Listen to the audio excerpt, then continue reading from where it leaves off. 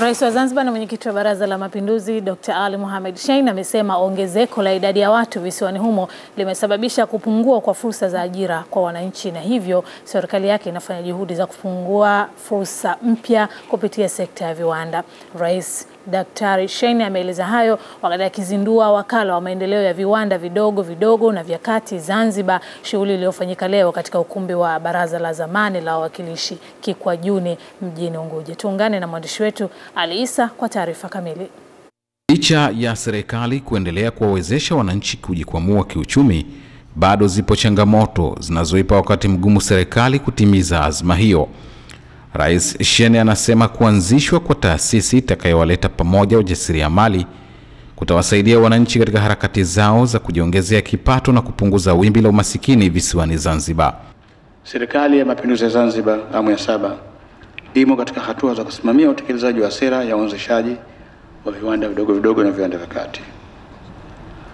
Hata hivyo, uzoefu uliopatikana katika nchi mbalimbali unaonesha kwa ile sekta ya viwanda vidogo na vya kati iweze kuimarika, kuna haja ya kuwepo kwa usimamizi wa karibu zaidi utakaosaidia lengo hili liweze kufikiwa.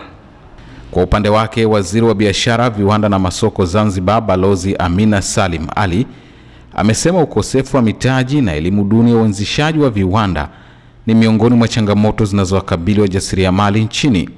Baadhi ya changamoto hizo ni kama vile ujuzi mdogo wa ujasiriamali, ukosefu wa taarifa muhimu za masoko, ukosefu wa fursa za mikopo zenye gharama nafuu, mifumo isiyo rafiki na usimamia miradi ya wajasiriamali, upatikanaji wa teknolojia mwafaka kwa miradi ya wajasiriamali. Kukosekana kwa tafiti za kutambua ubora wa bidhaa na uingizwaji wa bidhaa kutoka nje ya nchi kunatajwa kusababisha wananchi kutozithamini bidhaa zinazozalishwa nchini. Wafanyabiashara wengi wadogo wanafanyia uzalishaji wao maeneo ya nyumbani. Sasa ukija kwenye issue za mambo ya viwango, unatakiwa uwe na eneo husika la kuweza kuzalisha product yako. Kwa mtu yoyote ambaye ataiona bidhaa ambayo inazalishwa Zanzibar sasa hivi ukilinganisha na bidhaa ya nje, haina tofauti hata kidogo.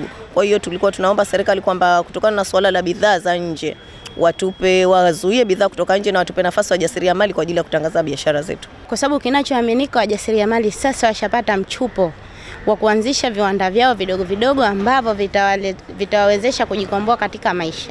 Kuzinduliwa kwa Wakala wa Maendeleo ya Viwanda Vidogo na vya Kati visiwani Zanzibar kutawawezesha wafanyabiashara na wajasiriamali wadogo kupata fursa ya kushiriki katika shughuli mbalimbali za uzalishaji wa bidhaa mbalimbali.